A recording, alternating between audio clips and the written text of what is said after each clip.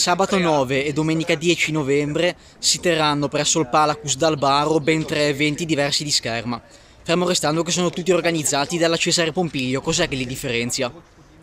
Dunque, il Memorial Ezio Zanubini, giunto alla terza edizione, è di spada femminile e maschile, categorie allievi, cadetti e giovani, mentre la Coppa Pompilio, giunta alla 57esima edizione e la 31esima edizione del Trofeo Carlo Basile, sono tornei di spada internazionali maschile e femminile a squadre, aperti e open, cioè dai cadetti a senza limite.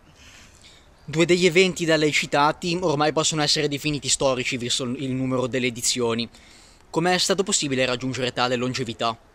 E tale longevità è stato possibile grazie allo sforzo, al sacrificio di tutta la società, dal consiglio ai volontari, a tutti quanti e anche alle istituzioni che ci hanno dato una mano. La società Pompilio è una società storica, gloriosa per la nostra città, conosciuta a livello nazionale e a livello internazionale, che ha sempre organizzato un evento di qualità con tantissimi atleti e tantissime squadre. Infatti sabato e domenica ci dovrebbero essere oltre 40 squadre maschili e vuol dire tanti atleti provenienti da tutti i corpi militari, perché poi la Scherma ha regalato a livello internazionale un mucchio di medaglie d'oro importanti per l'Italia. Quindi un ringraziamento va a tutta la società, ai dirigenti, a coloro che fanno veramente di questo evento un evento importante a livello nazionale e internazionale.